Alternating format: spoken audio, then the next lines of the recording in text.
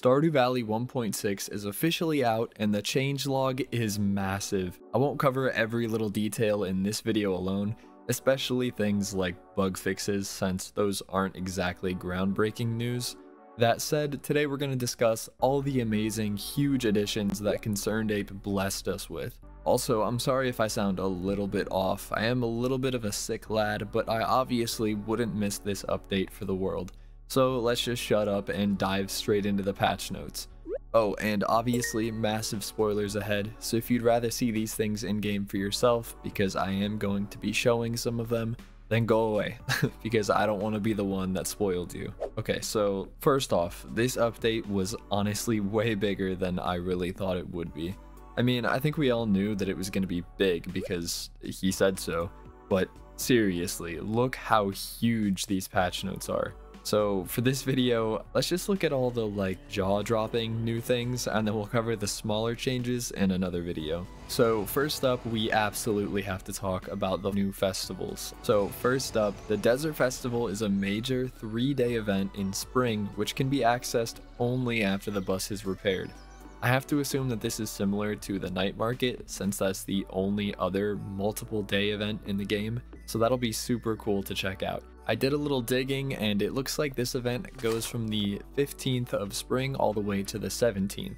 All I know is that this can't be accessed unless you've already repaired the bus, and I haven't experienced this myself, and I don't really want to. I want it to happen naturally. I just kind of walked in to grab some footage. But I do know that there are races, there's an egg merchant, all the villagers have different shops, there are some cactus that you can earn for your farm, fishing quests, a traveling cart, and a chef, and so much more. I'm super excited to experience this one in game, which is why I tried to avoid the wiki, because I totally could give you a million different pieces of information on it, but I want to experience it myself first, and I'm sure you do too. So with that one out of the way, there are also two mini fishing festivals, the Trout Derby and Squid Fest. So far as of making this video, I actually got to experience the Trout Derby, and it's a really cool little event, and you will end up fishing literally the entire 2 days. So if that's your thing, then hell yeah, and if it's not, I'm sorry, I don't know what to tell you. I assume that Squid Fest is the same as Trout Derby. It was a 2-day little event. You got to fish for golden tags. You could turn those golden tags in and get a ton of different rewards, and off the bat, a couple of the rewards were new items. Right now, I know that Squid Fest takes place on the 12th and 13th of every winter, and the Trout Derby takes place on the 20th and 21st of summer. And finally, a new environmental event happens somewhere in summer. I really don't know what this means exactly, but I assume that it has to expand on cleaning up the valley and getting trash. So obviously, as more gets discovered on these, I'll make videos or shorts covering all the cool little details on them, since there's a lot to unpack here. But like I said, right now, I want to experience it myself, and I'm sure you do too, so those will be coming in the future. Next up, a mastery system was added, which is accessed through a new area, and this grants powerful perks and items. We knew there was going to be an expansion to skills, so I assume that this is it right here.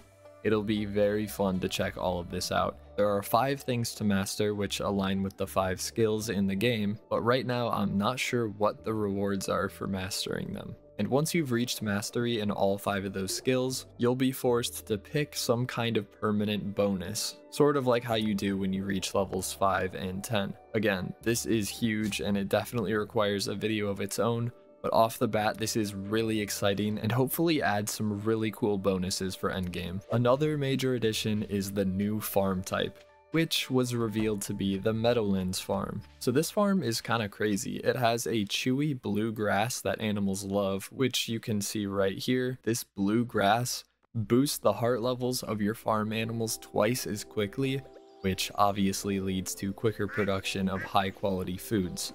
You also start with a coop and 2 chickens on this farm, which is kind of crazy because that's a major boost to your money making early game. So it kind of just seems like this farm gives you a lot of potential to just maximize the amount of money you earn as quickly as possible. And personally, I'm definitely going to be doing my next run on this farm.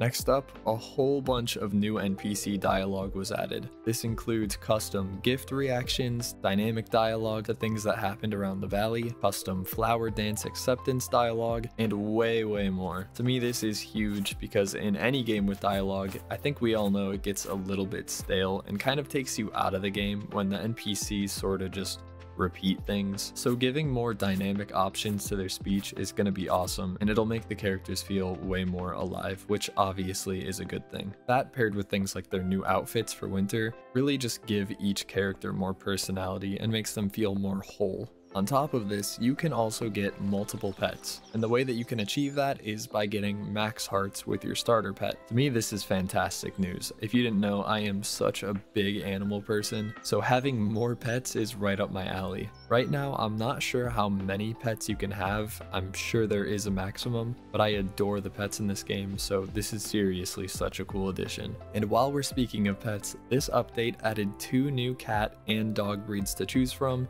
and added turtles as pets, which is just so fantastic. And like was teased before the update came out, you can put hats on your pets now, and pets that love you will sometimes give you gifts. So it's just clear that pets as a whole got a huge rework in this update, and I could not be more happy about it. I think it would be cool if dogs could maybe bring you things like bone artifacts and cats could bring you fish.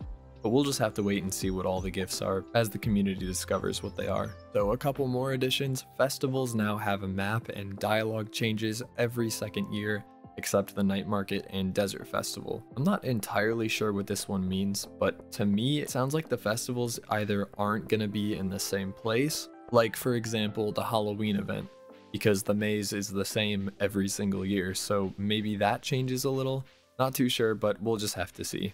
Speaking of events, this update also made redoing the competitive ones way more meaningful by adding a prize machine in Lewis's house. So you can collect these prize tickets as a reward for completing quests and special orders. You can also earn them from repeating egg hunts or ice festival wins. Hopefully the prizes are pretty cool, but knowing Lewis, yeah, I don't know. There's also a bookseller who comes to town twice every season. So the bookseller, get this, they sell books. The bookseller appears twice every season on random dates that are marked on the calendar, and each time that they arrive, they sell a random assortment of books. You're also able to trade in any books that you have for a couple of different items that are pretty useful to you. The update added a big tree, which scared me when I first saw it because I had no idea that this thing was added at all, and I was really confused when there was just a giant tree next to Marnie's house.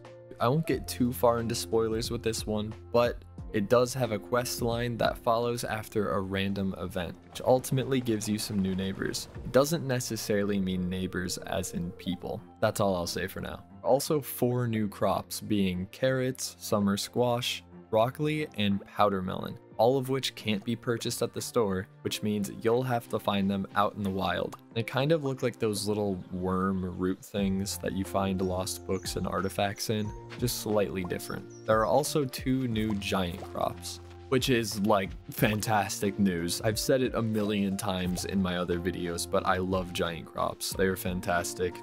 Give me more giant crops. And for those of you who love expanding and customizing your home, there are now 4 new home renovations, adding a dining room, an attic, an expanded corner room, and a cubby. Not to mention that there's also 280 new pieces of furniture, 41 new floor styles, and 24 new wallpapers.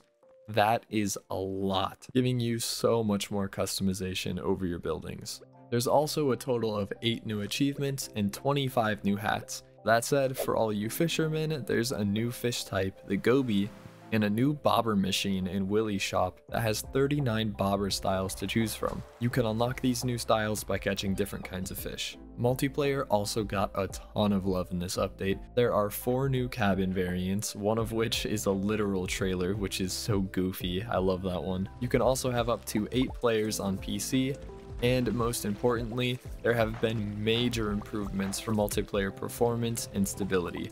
which has been a problem for me and my friends since day one. And so far since the update, we have had 0 problems. Some other huge news, the farmhouse and pet bowl can now be moved through Robin's building menu, which might not sound like a major addition at first, but I promise you this is enormous news because it means you can finally have total customization over your farm. Plus, since this update has more pets, it allows you to purchase multiple pet bowls, so that's cool. And while we're talking about enormous news, panning, which was like the laughingstock of all Stardew Valley activities, might actually be worth it now. You can upgrade the copper pan into steel, gold, and iridium pans, and from those you can enchant them with different enchantments like Archaeologist, Generous, Fisher, and Reaching. As of right now, I'm not 100% sure what each enchantment does, but you can probably make some educated guesses based on the names. And a couple things regarding the map, it's been redesigned, you and your friends update your positions in real time, and Ginger Island has its own map once you visit, finally. On top of everything else, there's also a whole bunch of new items, and just to name a couple, the big chest, the anvil, the fish smoker, the bait maker, statues, totems, and just way more. The list is honestly enormous, and once I have more details on all of them, I'll definitely be making some videos that go in depth on all of them instead of just listing them out as additions in this video. A couple of other small but noteworthy additions. There are additional chests in the Skull Caverns at levels 200 and 300. If you're a big fan of Terraria, yes, I pronounce it like Terraria and not Terraria, I don't know, sue me. But anyways, they added the Meow Mirror, which is so goofy and I'm not sure how you get it yet, but I really need this for myself. So on top of everything that I've just said in this video, there's also all the additions that we had already talked about and had been teased prior to the release of the update, and we covered all those in my other video. It should be showing up somewhere on screen around now. It's also important to note that this is not every change. There's still a whole bunch of quality of life additions, visual improvements, balance changes, and fixes, which I'll be making separate videos on since there's a lot to unpack for those as well. For now, that's going to wrap up every Stardew 1.6 major edition. I hope everyone who's gotten the chance to play 1.6 is enjoying it, and please feel free to let me know about any of the cool things that you've discovered in the comments. And as always, if you're interested in checking out the patch notes for yourself, I'll have that linked in the description. Thanks so much for sticking around until the end, and I will catch you in the next one. See ya!